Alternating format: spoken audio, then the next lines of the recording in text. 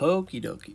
In this video, I will work through 3 examples of this problem. So stick around for 3 different examples, but this same type of problem. The first thing we will try in any of these problems is plugging in the value that they give us. So in this case, 0 into the function that they give us. So first thing we'll do is -4 e to the 0 plus 4, which simplifies to -4 e to the 4. So this should be some numerical value. We just need to find what that is, and I will do that in Desmos. -4 e raised to the 4th. And we get, I think that was right. Was that right? Yeah. So we get -218.4 as our answer. So we look for the closest value to that, which is option D. So D is our answer here. It's simply a plug and chug type of problem in this case. If you have any questions about PCalc, how you would plug this into PCalc is you would likely type in 4, so the number 4 first, and then you'll hit hopefully some e to the x button that exists. So you'll do it kind of in an opposite order. You'll hit 4, then e to the x, then I would probably just multiply that by another -4. That's PCalc. And then if you prefer Excel, it's just a slightly different function. You'll, into any cell, you'll type in equals -4 times, actually, yeah, let's go ahead and do times. The function is exp for e to the something, and then that something will go in parentheses. So if you type in -4 times exp in parentheses 4, that should output -218. If you have any questions on how to type things in, please let me know, and I can try to address them. All right, second example. Again, the first thing we want to try is plugging in the value. However, in this case, it's infinity. So you would think if we just plugged in infinity on top and bottom, we'd probably get infinity over infinity. But the question is, how can we, what can we do with that?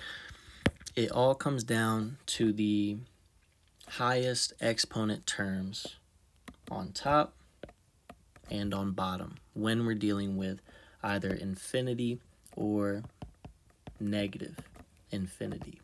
So what we can do is basically neglect all these other terms, and we're trying to wrap our heads around what to do with -6z squared over z squared.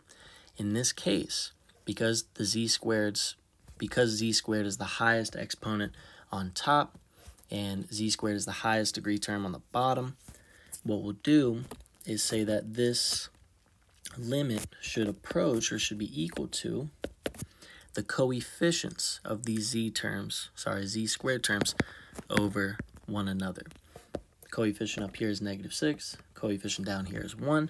-6 over 1 is -6. And so -6 will be our answer. And you might remember these rules from finding horizontal asymptotes in the past.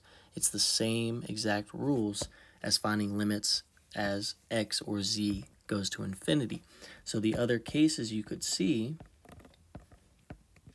are if the degree on top is larger. So if it's something like z cubed over z squared, this would go to infinity. Because if we plug in infinity to z, basically the numerator will increase to infinity at a much faster rate. So this is one example. And then if you have the opposite case, say we had -6z over z squared, and the degree in the bottom was larger than that of the top, then this would go to 0. And so if the degree on top is larger, the limit goes to infinity.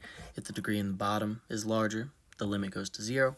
And again, if the if the degrees on top and bottom are equal, the limit will go to the coefficients divided by one another. So a random example, if we have -3x to the 4th plus 7 over 4x to the 4th plus 3x cubed, our highest degree on top, or highest exponent, is x to the 4th, and that has a coefficient of -3. degree on the bottom is x to the fourth, coefficient of 4, so that limit would equal -3/4. All right, let's go ahead and move on to this last one. Again, we have a limit of some function as x goes to infinity. However, the rules are a little different here because we can't kind of analyze these in the same exact way. We can for a little bit, but then we need sort of a different approach. So what happens when we plug in infinity here? We basically have infinity plus 2 over 2. Well, that infinity on top pretty much overpowers everything. So infinity plus 2 is just infinity. Infinity divided by 2 is still going to be infinity because it's just infinitely large. So what we have is e raised to the infinity. E to the infinity, you could try it out in Desmos or Excel or maybe PCalc if you just did e raised to a super large number. So I'll just do e raised to, say, 999, undefined because it's so large. Let's try just 99. 9.889 times 10 to the 42. So that is a super, super large number, and that's just e to the 99. So you could imagine e to the infinity is just infinity. So really what we have is -2 in front of that times infinity. The 2 gets absorbed, and so really, but the negative is still accounted for. So we will just call this negative infinity. So that is option D. I hope this makes some sense. If you find some more weird examples that don't really match these ones, feel free to take a screenshot of them or picture of them and email them to me at carterd3@vt.edu. These ones can be a little weird, but hopefully these instructions make some sense. All right.